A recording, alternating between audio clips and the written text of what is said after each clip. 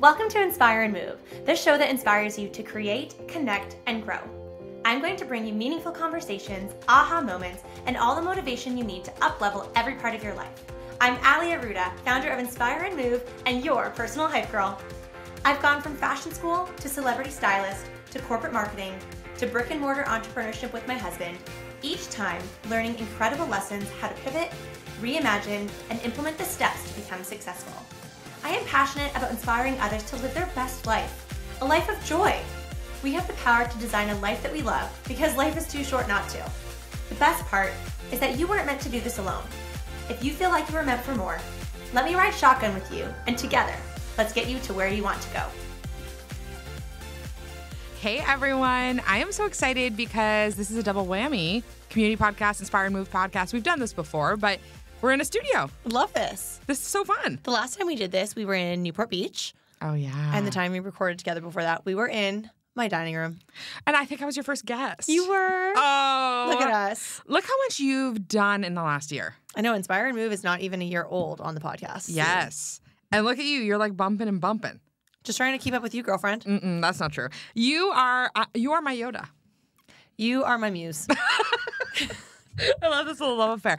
Well, actually, you are my Yoda. We did talk about this on the podcast we did with Inball because we were talking about partnerships, which I know is really key to you. And we're going to talk a bit about that today. But I was always like, hi, you can't ask anyone for anything. You must like do all of these things all by yourself. And you were like, no, girl, I have an Aperol Spritz cart at my event every year. And I was like, in your backyard? What? And then now I'm like an asking fiend. You're crushing it. I'm so proud. Really, every time I ask, I'm like, oh my gosh, do I text Allie and let her know I've asked? Do I text her and let her know they said yes? And we've gotten to share some cool opportunities. Like you have a great opportunity with one of our clients, Fiji, which is awesome. And, you know, we get to like bring people back and forth, which is amazing. And that's the best part about like being in business and being friends. But yeah, I'm just so excited to chat with you and jam out on partnerships. I love this.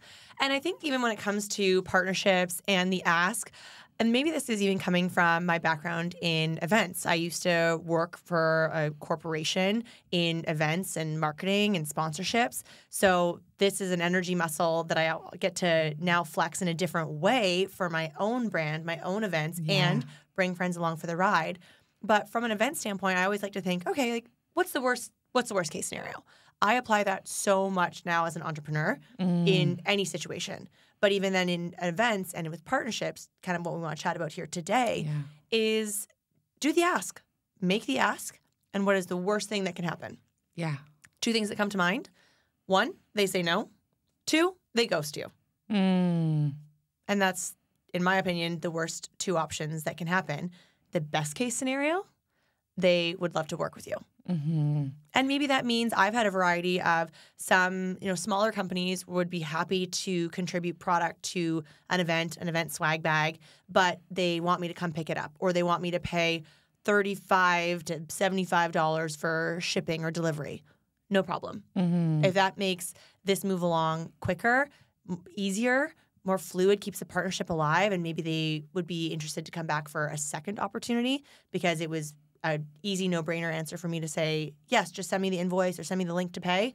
That is money well spent on, in my opinion. Totally. And how you can move things along. Yes. Okay, very quickly, because this isn't what the podcast is about, but isn't it amazing how you're taking a past skill that you had pre-entrepreneurship and you're using that and leveraging it in your business? Like, I'm such a big believer in, like, nothing wasted. Like, all these things that we're learning them for, like, our best and highest use. And I was actually talking about this with Bet on my team the other day because you know this, but I bought a 360 photo booth. Love that. Congratulations. Thank you so much. Proud new owner. Yeah, proud new owner of a 360 photo booth. If you'd like to rent it, please connect at the social snippet. But we were talking about it, and I was like, oh, like, this is what it would cost for us to rent it out to people. Here's a friends and family rate. Like, we were like, kind of going through all the math. And Ben was like, wouldn't it be sad if this is how you made your first, like, you had your first, like, $10 million year is because, you have this photo booth you're renting out to everybody? And I'm like, no, because I wouldn't have known about the photo booth without the social snippet, which I wouldn't have done without all my previous, like, part-time experience doing social. Like, all of these things built together. I don't think that's going to be my claim to the fortunes, but you never know. Never say never. You never say never. People have made money on weirder things. Absolutely. And I totally agree with this point because I was saying this to someone just yesterday, how, Matt and I own Benchmark Fitness, our brick and mortar gym in downtown Burlington. It's beautiful. Thank you. And we love having you. I love coming. The one time I went to a stretching class, I will say that I found new parts of my body that hurt after. So I always say that Allie is a fit queen, which we know, but she always takes it to the next level. There's always new things to do. Oh, I love that. Love having you. And I was saying this to someone yesterday, how, we own a brick and mortar space that's a gym, but it is a combination of all of my past experiences from a career standpoint as well as passion. So fitness is my passion. It's fueled by a very deep why, after the loss of my brother. And I just shared this actually on an episode a couple weeks ago about lessons learned from losing my brother, but that is my why. That's my purpose of why fitness is so important. But then I have all these little sprinkles of event planning because we do monthly member socials or with classes. I've taught group fitness. I have a background in fashion. That was my education, my university education. I love making our branded apparel that we sell in our boutique. PR, I worked in a PR agency. I am the face of our business, and what that means from a PR, and now obviously social media is so huge compared to when I worked for a public relations agency. But all of these past experiences are wound up into a little wonton of experiences, and that makes me the entrepreneur that I am today. Okay, really, really, really fast question. Would you rather eat a wonton or would you rather eat a flaming hot Cheeto? I think I'd take the wonton. Okay, yep. Just really wanted to check in on this. I knew you would love that little analogy. Yeah. A little snack of a wonton analogy. But it's so true. We all have all of these experiences that really build us to who we are today and give us all of these skills. And that's why it's so important when we're building our businesses to not be afraid to ask people for help. And even for us, we've had mentors be like, how did you get cash sponsorship? How did you get such amazing swag bags? And we're like, oh my gosh, if we could do it, we know you could do this 10 times because you have 10 times, 20 times, 100 times the audience that we do, right? And so I want to talk to you today about partnerships because this is something I've been thinking about a lot lately where a lot of people are just scared to make the asks and they don't know how to get started. And I was definitely in that position when we started running our 100% event. I was like, do I ask for swag bag things? Do I ask for sponsors? And now I'm shameless, in the ask, because I see it as a valuable opportunity for the other person. If I don't see it as a valuable opportunity for the other person, I'm not going to make the ask. But curious for you, maybe what are some tips or things that you can think of if someone wants to make the ask for whether it be sponsorship, whether it be a partnership, whether it be a swag bag, whether it be a gifted item, how to kind of frame it? What are some tips that you have? One of my tips would be, even having the conversation along, helping someone along. I think in entrepreneurship, it's so wonderful when we can be supportive of one another and people doing things for the very first time, asking for sponsorship or partnerships or how do you get swag bag items. However, I will say that there is power in guiding people for the journey versus just handing them the key to the kingdom. Because you and I both collectively have worked really hard to create and nurture relationships 100%. In terms of partnerships. And you want to be respectful of that and a little bit protective. Now, I am not saying that, and I've seen some people do this on social, and I find it's very harsh energy that doesn't resonate for me, of basically saying, don't ask me where I make my clothes. I'm not going to tell you. Don't ask me this, or this. I feel like that's very negative, harsh energy. But I think what I'm saying here for the example about partnerships, and let's use swag bags. Yeah. An item for a swag bag, a trail mix bundle or something, or a bar. But I'm thinking of things in bags.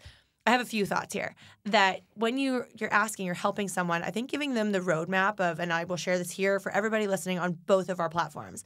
My approach is, if I especially don't already have a warm lead with this brand or product, I will start in the DMs. I will connect with them on the DMs and say something nice. Maybe it is a brand that I have purchased that, I'm going to use specifics, Hand Fuel. Hand Fuel is a great product. They make really great snacks. Love they them. Have powerful branding. They're attractive packaging, and they're good. And I've spent my own money on these products before. So I started in the DMs just saying, hi, I love your product, or this is the flavor that I love the most. I have this event coming up. Who would be the best person to connect with to chat about collaboration opportunities?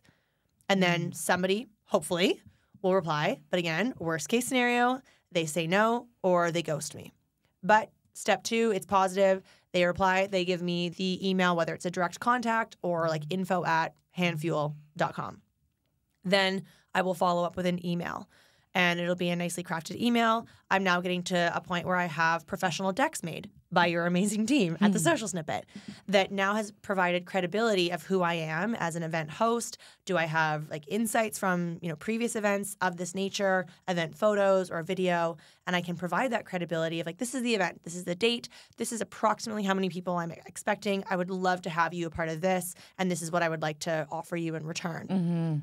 And then, again, hopefully somebody replies, and then you take it to email. But you're going for the approach of who is the best person to make this ask to. Totally. Okay, I love that. So many nuggets there. And that was definitely what you shared with me when we were getting started, because I was such a newbie in all of this space. And Handfuel is such a great example where, you reach out and you want to find people, I think, that are aligned for you, but that you actually like love their products and stuff too, rather than the like spray and pray method, rather like choosing people who you're like, oh, I love this thing and I can speak to it, rather than being like, oh, I'm going to take this like electrolyte mix, even though I don't really like electrolytes or whatever. Like, hopefully you like electrolytes. I think we all need them. But just things like that, where I think often people will just like want free things, but sometimes that value is really important. And something that you spoke to, which I think is really important, which is the difference of why I think you get so many yeses, other than the fact you're so cute and fun, is a big piece of it, I think, is the like, how do I add value back to you? And that is the difference, is like, if you're asking these people for something, they also run businesses. There has to be a level of ROI there. And people I found have been so good about doing repeat partnerships, even with like, I have a decently small audience. Like I'm not like, 100,000 followers or anything like that. Neither are you. But because we are like, hey, how do we like make this a long-term partnership? How is this win-win for both of us? How do we get you to a spot where like we're actually supporting some of your goals? And I was saying this earlier, like I have a story I want to share because I've been collecting sponsorship for High Vibe Women and it's been going so well. And I will tell you, it's so much easier having done it before. Because I have people I'm sure you found this too. Like the first time you do it, you're really navigating your network. You're like, oh, I know this person. I've met this person. I've done this. But now I have a little bit more cred to go to like a stranger. I don't know if you found this as time goes on. For sure. And you have like we both invest in people, teams to be on site to capture content. And content is key right now. That is one of the best ways that you can add value to people that you're working with. And so now that you've done your first High Vibe Women event and it was amazing, and you're getting ready for your second one, sold out in October. Woo! So you're going to have even more content. But between event 1 and event 2, you are able to provide event photos or video testimonials, recap reels, YouTube videos, plus insights. If some people, and I've been working with brands now, and I was sharing this with you about one offline before we hit record, that they wanted to see insights. And some partners want to and some don't. They want the content. And so knowing what it is, to your point about how you can provide value. Yeah. And one thing I'll even sort of say to piggyback on that is I actually am very proud of being and I don't love to use the word influencer, but for purpose of this conversation, I will say I'm proud to be a micro influencer because some partners really see the value in that, because we do want to over deliver in what are we delivering to them in terms of content. Do you say it's 3 reels, but you really give 4? Do you do 3 reels plus refer people to buy their product, or do Google reviews or testimonials? This is different depending on, is it a photographer that you're working with, or a snack partner, or a hairstylist, whatever it may be, and sort of being able to navigate that and identify additional ways that you can provide the value. Yeah, I love that. We did a brand partnership actually once where they didn't ask for much. Like they were like, it was we were doing a travel partnership, and then we went out for dinner, and they were like, oh, just like if you could like make a reel and include us in this reel, that would be awesome. We're like, no problem. We did a Google review that the last time I checked, there were 30,000 impressions on it, which is a lot for Google. Like, it's quite a bit. And we're like the top ranked Google review. We included photos, and they were like, wow, blown away by it. That's a no-brainer. That took us no time. We had already taken the photos, right? So how do you over-deliver? And this actually brings to my point. So I reached out to a brand that I love. I love this brand, and they will one day be the VIP sponsor for High Vibe Women. It's not today, but they will be. And I reached out to them, and they were like, hey, sorry, we've already like allocated all our funds for 2024. I'm like, what about 2025? They're like, oh, and they were just kind of like, and this is actually something that is so hard. It's the repeat ask, right? It's sometimes when people are like ghosting you, it's actually really not about you. They're getting a lot of requests. They've got lots going on. They actually want your persistence. My friend is the CEO of a major events company, and she's like, I follow up every 3 days. I'm like, that's a little much for me, but I'd love that for you, right? Like, you find your own cadence. But I reached out to this company, and they were kind of like, and they don't know me from anyone. So there's actually really like no reason they should give me money. But I said, hey, totally understand that sponsorship's not on the table right now. What are some of your goals, and how do we add most value to you? Is there any way that we can partner that we can add value to you right now? And she responded back, and she's like, I actually have some social media budget. I'm wondering if you would, and this is a tool we use all the time that we pay for. She's like, I'm wondering if I could pay you to make some social media content. We're like, yeah, that's a no-brainer. They have a major boomerang effect. Yeah, but wow, right? Like, that's such an awesome opportunity that wasn't there before. Or we're going on a little retreat with a number of women. I know you can't make it, but we're going on a retreat for a number of women in the place. We reached out to them. We're like, can we make you guys some content? They were kind of like, oh, we don't really need any content. I was like, no problem. What do you guys need right now? Because they are a dream partner. They're like, we'd love to give you guys a free wellness class. Thank you so much for, bringing all these women together and having them come, and we'd love to see a long-term partnership here. Wow. Like, that was such a huge value that, was probably $1,000 that I now don't have to spend. But these things come up, like, if you're just like tenacious with this idea that it doesn't have to look the way you want it to look, but it can sometimes look even better than what we can even imagine. And the more partnerships you have under their belt, the more social proof it is to other brands that you're a partner, that you're somebody that people want to partner with. So that's just like, for me, I'm like, okay, how do we continue to like really just add value to people, which I know is something that's important to you. And you know what? Matt's my husband, for those of you listening that don't know. He has an extensive experience in customer service and sales. And he would always sort of encourage me and coach me through of like, don't close the door. That you might get the answer that you don't want. It might be a no or a no, not right now. But that's not necessarily a forever answer. No. Yeah, I also have a background in network marketing, and that's like one of the foundational lessons, and that the fortune is in the follow-up. People need multiple impressions before they buy something, take action on something. And so crafting that follow-up that is within your character. What is your tone? And, still being persistent and tenacious that you do want to work with this brand or this product. And I think even another point I kind of wanted to share is that people now, like in terms of consuming content, especially online, people are really smart. So, I'm a very much like health and wellness passionate person, how I, in my business, my lifestyle, products that I use. If I said like I'm doing a paid sponsorship or the title sponsor for my event is McDonald's, that's not an energetic match for me. And people would know that. Chicken nuggets are not an energetic match for Ali Ruda. Shocking, I know.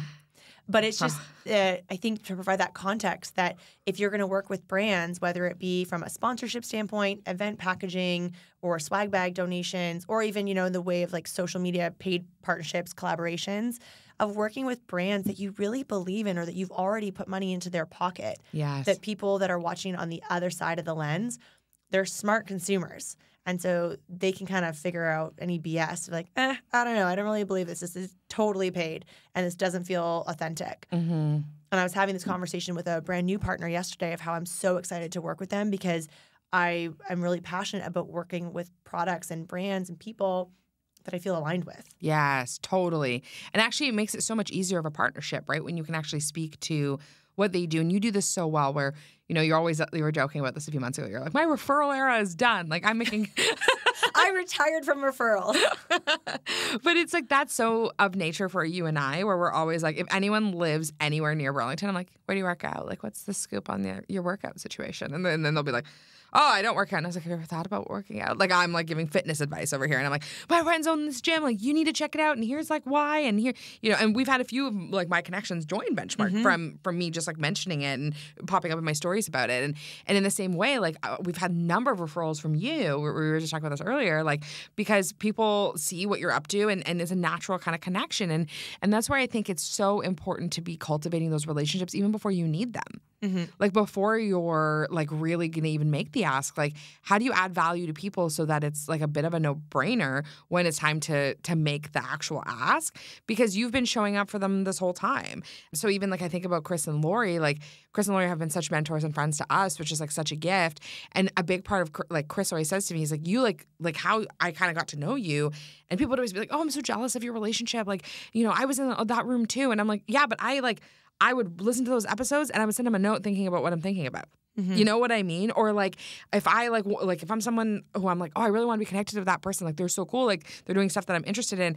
I will go and I will say, hey, I just want to let you know, like, here's the things that I really loved, or how can I bring you closer to your goal? I'd love to help. I make a connection that makes a difference for them. And that makes such a big like difference. And when you find those like super connectors who do that with you as well, it makes such an impact. And I think when you're cultivating those partnerships, you can't be afraid to be going first. Oh, totally. And I think there is a line that many people could see it being skewed, and I would encourage you not to blur it, that, you know, you don't need to be paid just to share something. Yes. You know, in the world of influencer marketing, if there is someone that you love that is a person, like Kristina, who is one of the co-owners of the Social Snippet, which we are so proud to work with. I am so proud to share and tell people that this is who we work with, and this is what, you know, this is the retainer that we have. I'm not going to tell you, like, break down my invoice, but this is the services that we invest in on a monthly basis, and I'm so happy to connect you if that's something that you feel that you need. It is so natural for me to share, and I think people should feel really proud to be able to share people, products, services that they love, and not expect anything back for it. 100%. And that is actually something that I think where things go like awry for people is that people expect money for everything. And I think there's something great about people knowing their worth. I'm like really into that. And I do a lot of free things. So that sometimes I'm like, maybe should charge for that. But there's also this huge thing where I'm like, sometimes it's about that goodwill you put in that one time. And you put in some goodwill, you go to that restaurant and you post about it, and that makes a huge difference for the business owner. And the next time you go in and it's a free coffee. Like these things happen, right? Like these natural relationships just form. And I think when we're so consumed with like every breath we take needs to make us $1, it's exhausting. It's tiring, but then it's also like you can't do anything from a good spot. Yeah. It's a karma game too. Yes. You know, universe, I can go woo here. The universe is always watching and arranging things for you. And so then you'll be rewarded for your good karma and doing these good deeds and putting money. And again, Chris will say this on some of his podcasts, like you're putting money in someone else's pocket. So like we just Matt and I got a quote for what we're going to do another round of renovations and enhancements to our gym of what value that will provide to our community and people that have not yet joined our community. But that is going to cost us a lot of dollars. Yeah. More dollars than we thought. And I think that's the game in terms of construction and all that. However, walking home and processing that, I heard that and then went for a walk and was thinking, you know, my mind was in one side, but then I tried to redirect it and be like, no, how cool is it that we're putting money in this person's pocket and we know this person and we know what's happening in this person's life and that positive ripple effect of where that money goes. And so I think the sooner that we can even surround ourselves with people and propaganda that support this perspective when it comes to providing value and pouring into your network for your network. Yes. And we heard Brendan Burchard say that. Totally. Like networking for your network. It's such a big thing. I was actually going to say I have a friend who only buys things from people in the middle of the night. And I was like, that is insane. And she's like, I do it so they wake up with a sale. Oh, I love that. Right? So they wake up and, you know, when you've put something out there and maybe people aren't buying as fast as you want them to be buying and, you know, and then they wake up and they're like, wow, that's the beginning of their day. And you can't not have a good day when you start your day with a sale. Jeanette and I are doing a retreat and this morning we woke up to a number of sales and we were like, whoa, oh, amazing. Unexpected, right? And so I think it's one of those things where like we need to see it all as kind of like a reciprocity game. And I think that's why I want to talk to you about this. Like when we have this, like we had this podcasting time together and I was like, oh, we need to talk about adding value because that is like the key, I think, to maintaining long-term partnerships. So last question I'll ask you and then we'll wrap. So if someone was like, I don't know how to add value to these people, like I really want to make it a sweet deal for someone. What are the things that are like easy, low-hanging fruit that people could add value to, like a partner, a sponsor, a vendor, to be able to like, move the needle in a partnership? One of the things that I've even doing right now in this new partnership that I'm working with is over-communicating my gratitude. And I'm a words of affirmation girly, so I respond really well to that. but I also like to pour that into other people. And I don't think it matters who you are and what your love language is. Who doesn't like to hear nice things? And just saying, or after in-person meetings about partnerships or collaborations, I like to send a follow-up thanking them for their time. I'm really excited about this opportunity. Maybe we discussed some ideas specifically that I can reference of, timelines or what this would be, or I can't wait to share this with my team. And then having those continuous touch points and over communicating my gratitude and excitement. Love that. And when it comes to, swag bag sponsors, because I know that's been kind of an area that we've been chatting about with providing value, is ensuring that you have your shot list prepared and you share that with your team that you are investing in and hiring for your event, that you capture content, and then you can always do better. Like I'm of the firm believer that you can always do better, you can always over deliver and provide more and more value. And so that's something that I learn along the way from events now that I am fortunate enough and have built these connections and relationships to have some great products and partners. I want to ensure that I'm providing them with what they need and always extracting the learning lessons from each event. Love that. Oh my gosh, and those were two that I wasn't expecting. That wasn't what I was expecting you to say. So that's awesome. What were you expecting? I think I was just expecting really over delivering for people. If someone asks you for 5 photos, you're giving 10 or you're giving a reel and that you're not afraid to, again, I love the idea of expressing gratitude, but you're not also afraid to show people hey, I'm so proud to be partnered with this person publicly and more than what they're expecting. This is a small tangent, but we went recently to a influencer party with Later. Me and Jeanette went, and I love Later so much, and they're like a dream high vibe women partner. And I had been kind of, I'd done a lot of cold pitching, and it had never come to fruition. And then I made a connection with someone at Later through somebody I knew, and he invited me to this party. I was like, great. I met all of them, most amazing. They're an amazing team. Jeanette and I did this podcast episode where we just talked about the party, but we also just talked about Later. I was like, hey, here's why I love Later. Here's why I think it makes such an impact for business owners, whatever. Later listened to it. They sent me a note this week, and they were like, hey, we're wondering if we could just send you some swag and talk partnerships. Let's get on the phone kind of thing. That's awesome. I couldn't have paid for that, but it took tenacity. I've sent some cold emails over and over again, right? But sometimes it's just waiting for the right opportunity. And so I think it's just waiting for that sometimes and being okay with the no's, because it makes the yeses even better. And one more thing I'll add to that. Well, first of all, that's amazing. So that's a little celebration. But one of the things I wanted to add maybe as an additional point is how are you showing up? And this could be spread across a couple different examples, whether it is, I talk about this a lot, of when you're going into rooms, like a mastermind or a live event, but also say a social media partnership collaboration. Yep. I had a meeting yesterday and shot content, but also with events and swag. So you can take this and extract it for the appropriate example that fits for you listening. But how are you showing up? Are you showing up polished? Yesterday I chose to wear a dress that was on brand with the company colors. Love it. So that would look well in content. Right now I'm wearing a pink dress. That is not their brand color. They're navy and neutrals. So I wore a neutral dress because I wanted to complement everything that they've worked so hard to create from a brand. So I think if you can also think about those little things and how that will perform and how that will have positive impact for who you want to work with is another way to add easy value. I love it. Ali, thank you so much for this. I'm so excited to always chat with you, and I know there's more to come, but this was so fun. Thank you for the chat. And I love that this is something that we get to jam about so often, here in this amazing studio, but also on our girls' weekends and lunches and wine dates and all the things in between. Oh, I love it. We're going to have to get Rochelle out, and we're going to have to do some more podcasting. I can't wait. Yay. Awesome.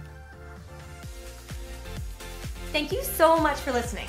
If you loved this episode, it would mean the world to me if you took 30 seconds and shared this on social media, send it to a friend, or leave a 5-star review. There is power in community, and I am so grateful to have you part of mine.